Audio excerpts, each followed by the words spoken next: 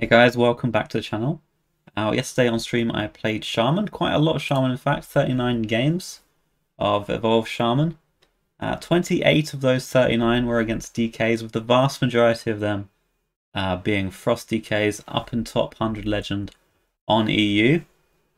And overall I had a 67% win rate over 39 games and a 64% win rate against those Frost DKs. Now, how did I achieve this? Did I get lucky? Maybe, but I also made use of tactics and matchup knowledge that helped me not blunder away a winning game.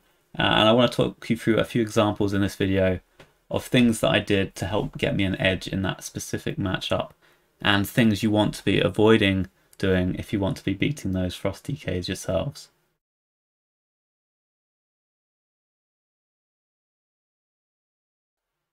Okay, this first example is not exactly exclusive to playing against DKs, but we are given here a very good mulligan on the coin. Schooling, Muck Pools, and Prescience are amongst the highest mulligan win rate cards you can have. We can have a look at the stats here. But we're just missing one card, which is the highest one you can get, which is the Goldshire Null. Now, I decide actually in this spot to keep the Glug, and that's not because Glug is actually, strangely enough, the next highest mulligan win rate on here.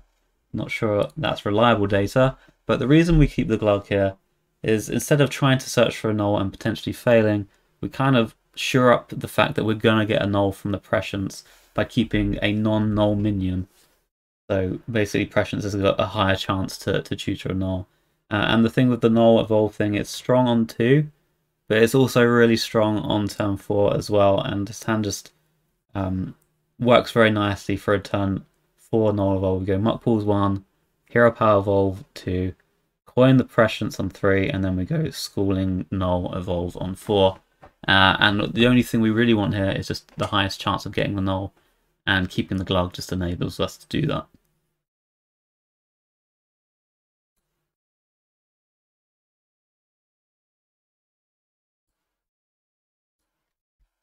Alright, our second example starts off with a fairly standard Vol'jin setup here. It even works nicely that you get some very good trades with the fish as well.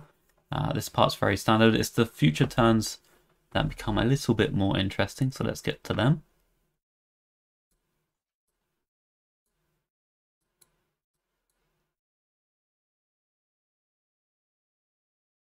Okay, our plan is working accordingly. Very nice trades available as well. We're on a lot of health. This is looking very good for us. Now, at this stage, we just have to recognize what our opponent is trying to do and what we're trying to do going onto our future turns. So we have an active Muck Pools, and we just have to decide what target to evolve. You might think we want to evolve the 3/6, just to get more attack out there and to keep our hands ready for the Neptulon.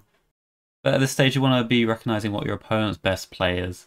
And the hands right now are just weak to removal from Fridge, plus potentially something to do with the Neptulon himself. We don't have a Bloodlust available in our hand, so if even just a Fridge on its own came down and nothing else, the 14 damage from the Neptulon doesn't necessarily auto win us the game. So we should play around the damage and try and keep one of our hands alive by evolving it into a 5-drop and try and getting as much health as we can onto the board.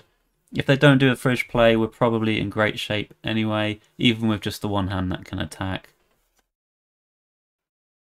Okay, so the Fridge did come down even with a removal spell that was picked up earlier in the game for our Neptulon, so going face here isn't as valid as a strategy to win the game quickly. So what do we do in this position? There are a lot of plays available.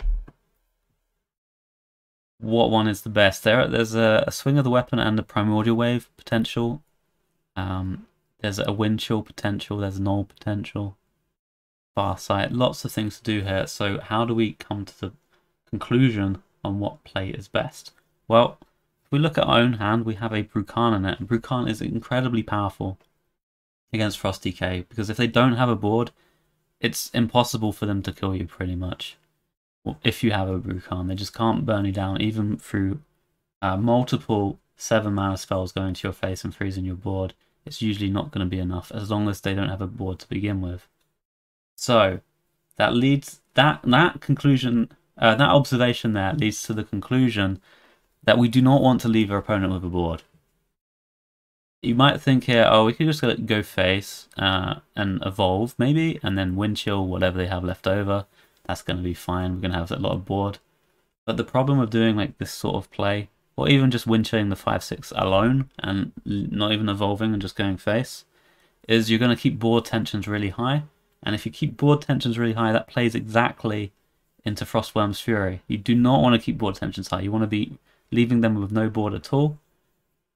Because if we wind chill this turn, we make a big board ourselves, and then the next turn it just gets frozen while they've got an extra 5/6 that suddenly can attack. So in these scenarios, when you're going into the late game, particularly when you have a Brucan, because you know that you can survive multiple freezes from your opponent, it's usually going to be best to trade off and just make sure your opponent's board is as small as possible, so that 2-3 turns down the line, which can happen if you face multiple freezes, they're not going to have an extra minion as well that can hit your face or take some trades. So in this spot, I come to the conclusion the best play is actually just Farsight and Hero Power, and we use the 5/3 to trade off the 5/6. Our health total is very high right now, so we can actually face tank this damage as well. We don't actually have to trade off our 3/4. And if opponent decides they took some face damage, we're going to try and smoke them, well, we have the Brucan to heal up, so it's absolutely fine. And if the opponent goes for a board plan, well, next turn we have Null plus Primordial Wave, which should really give us some good parity on board. And then we'd still have that wind chill in reserve for later, when they start doing those Frostworm Furies, and then you can start freezing them when you can't actually take trades anymore.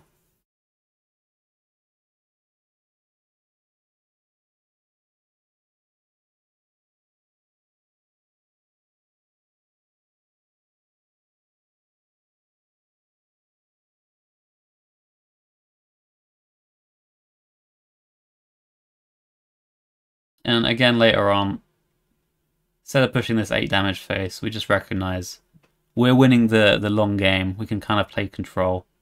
Just remove their board. Make sure when the freezes start coming down, if they do, it's not going to be enough to kill us with the addition of their board. And it turns into a very comfy win.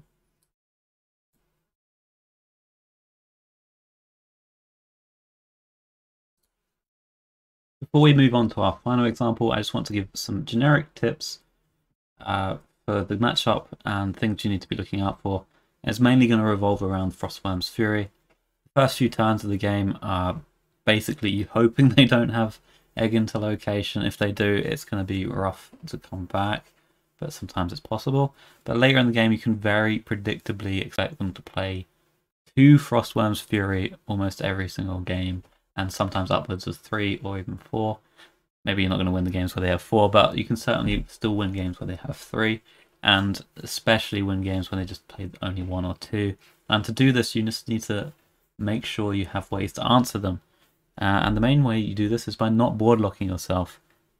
If you're playing Wildpaw Cavern in your deck, this is a card that can very much board lock yourself. And if you're facing a lot of Frost DKs right now, it's probably best not to run this card and instead run Double Wind Chill. But outside of that, you just need to recognize when you have enough board to be winning the game.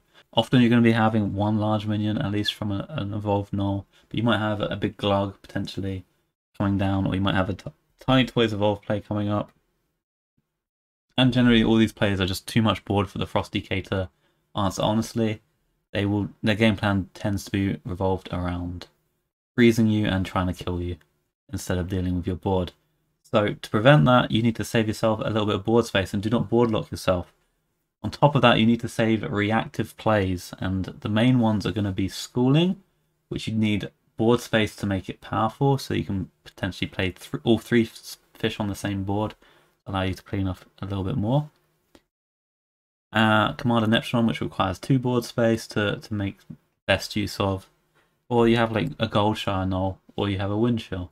And the thing with the Goldshire Null, yes, you want to be evolving it a lot of the time, but on those later turns, it's actually a bit better as a just straight up removal tool, as the 5/4 cleanly kills a 5/5 from the Frostworm's Fury, And well, an unevolved gnoll that trades is a lot better than just a frozen big minion that never gets to do anything. So look out for spots where you're already very far ahead and you're just going to win the game. If it's progressive normally, you just got to watch out for those freeze effects and just save your reactive tools to be able to deal with them.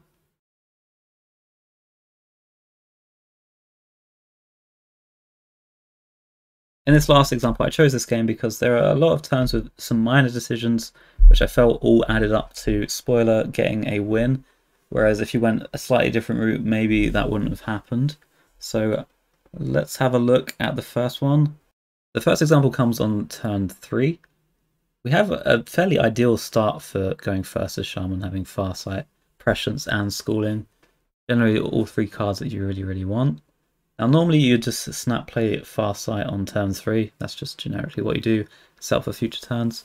But in this situation we already have almost all the ingredients we need. We have Prescience to draw the gnolls, we have Schooling to fill our hand size up, and we have the Blazing Transmutation to choose the best evolve effect we can get. So in this position we actually do not need to set up a turn with Farsight, so there's no need to play it. Instead it's a bit better here to spend mana on the Schooling and avoid taking 4 damage by using the Wind Chill here.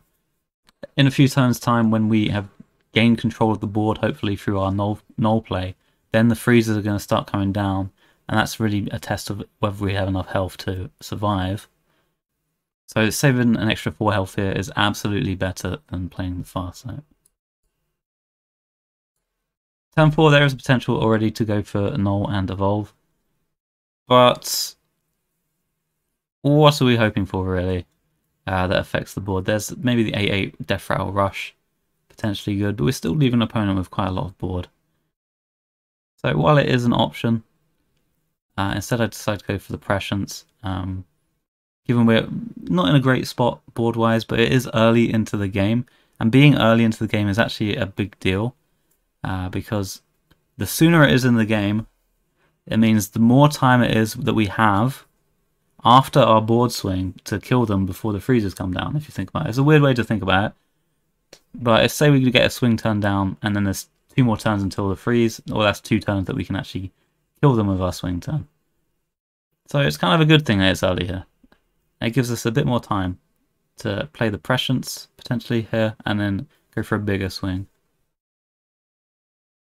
Going for the null here is not absolutely terrible. There is some decent options that will at least deal with the board immediately.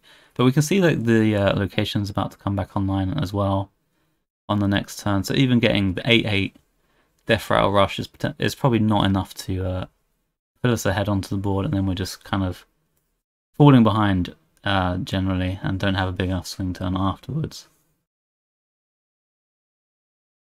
Instead, if we go for Prescience, we have the potential to draw Glug, and when we have Null, Glug, and Blazing Transportation, that's a recipe for a Thaddeus that could win us the game. And sometimes you have to go for those sort of Hail Mary attempts when the opponent's board is getting a bit too crazy. And I feel like this is the ideal spot for that. So after we do our swing turns with the double Null, trying to clear up as much as we can. We're just trying to survive with the Brukan in hand to try and get to that. And hopefully not get burnt out by the opponent. We're quite easily going to pull ahead on board with the double Prescience draw and the Vol'jin activity. It's just whether or not we can survive. And there's just one interesting, maybe higher level thing than I even did towards the late stages of this game.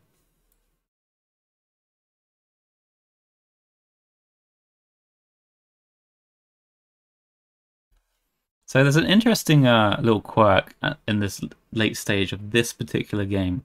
When we have so many taunts blocking out the opponent's board, and maybe particularly if we didn't evolve into a 4/6 taunt to allow them to trade off, we actually in this spot don't care about this 5/3 attacking. It's not going to be able to get towards our face.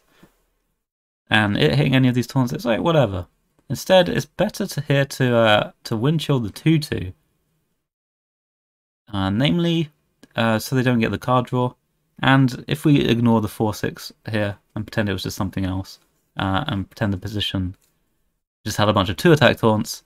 We could say, if we wind shield the 2/2, they can't trigger the condition of an undead dying for free. So, and that's relevant for Vizier. If nothing's died, the Vizier spell actually costs 2 more mana. And it's relevant for things like Brand Vizier or Double Vizier. Something to think about, I suppose. Like we've naturally freeze the 5/3. Oh, it's the biggest minion, we should freeze it. But in this spot, it was probably just better to freeze the one that draws them a card and the one that activates the undead synergy straight away, because they do actually top deck the Vizier to potentially have an out to heal us. They end up missing. Woohoo! Just something to think about. Maybe when you've completely blocked out your opponent's board, you shouldn't be killing off their undeads, just to stop their potential crazy outs. Largely not going to be impactful on most games, but just this particular situation happened. I thought it was just an interesting thing to talk about.